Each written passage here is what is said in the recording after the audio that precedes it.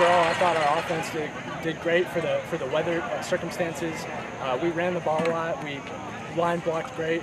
Receivers, we got a lot to work on, but overall, we got a lot to look forward to. We're looking at the next game. We're gonna get a win, bro.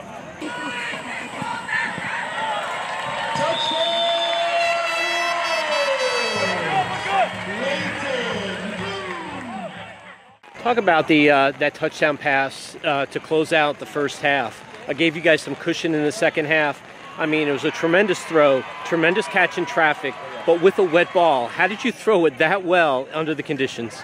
Yeah, so on the right side, it was actually supposed to be a post, and I saw the safety in the middle, so I immediately tagged a seam route. And JD, knowing all that knowledge, automatically switched to that seam route, got the ball, great snap, great time, great job on the lineman, got to get that ball off. So owe it to my lineman and JD for that great catch.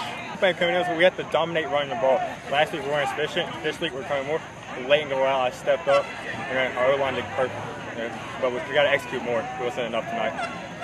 Well, you were doing it on both sides of the ball, and one of the key plays was really to close out the half, catching that ball in traffic at the end zone, rain coming down, the ball's slippery and heavy. How did you catch that ball? I just trusted Reid, trusted myself, and just we made a play.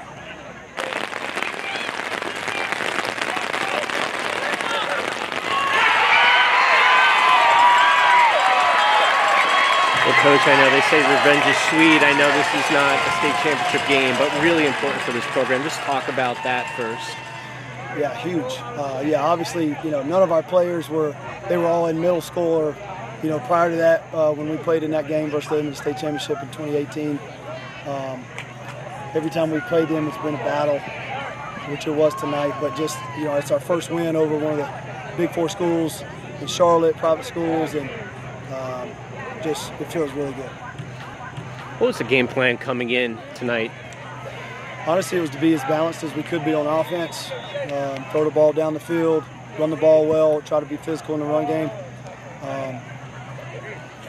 We had to do some adjusting at the half. I think we found a way to run the ball in the second half, which helped us sustain that lead. So yeah, that was pretty much it. Your offense really set the tone. I think third play of the game, maybe that pass over the middle, put you in great field position.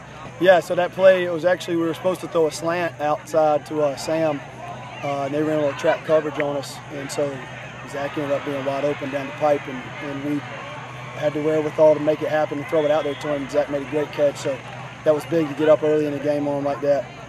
Really set the tone for our defense.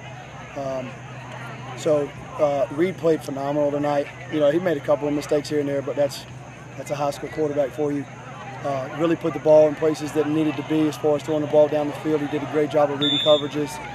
Did a good job in the run game when his number was called. So he definitely helped us pull this one through tonight.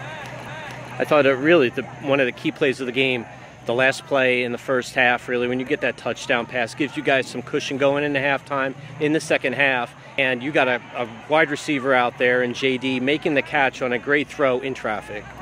Yeah, it was one of those last second, it's either, touchdown or they get an interception, half's over. And Reid put it in a great spot. And honestly, they had three guys right there around it. And but JD just went up and made the play, which was huge, obviously, to give us that 2-touchdown edge that we needed to really stay on top. So I wish we could have finished a few more of the drives that we had inside the 20 in the last 2 quarters. We got to get better at finishing if we want to be a good team. But really good job tonight, especially end of the half. That was big momentum. Latin next week, very hard game coming up. Just got to prepare, execute better than we've been doing.